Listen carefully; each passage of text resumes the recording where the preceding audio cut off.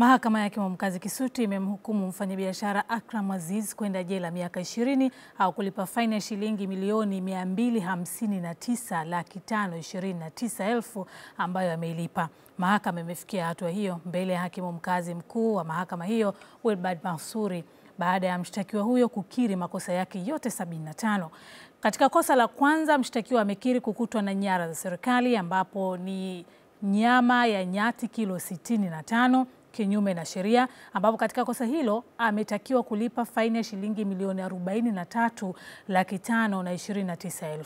Katika kosa la pili hadi la 73 ni kumiliki ghala la silaha kinyume na sheria na bila kibali kutoka kwa mrajisi wa silaha, ambapo katika kosa hilo mshtakiwa ametakiwa kulipa faini ya shilingi milioni 216 ambayo tayari amekwishailipa.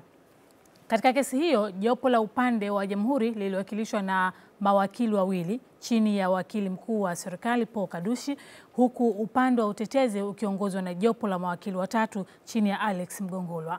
Mfanyabiashara huyu alifikishwa mahakama ya Hakimu Mkazi Kisutu mnamo Oktoba 31 mwaka huu na kusomewa jumla mashtaka 75 ya uhujumu uchumi, ikiwemo la utakatishaji wa fedha.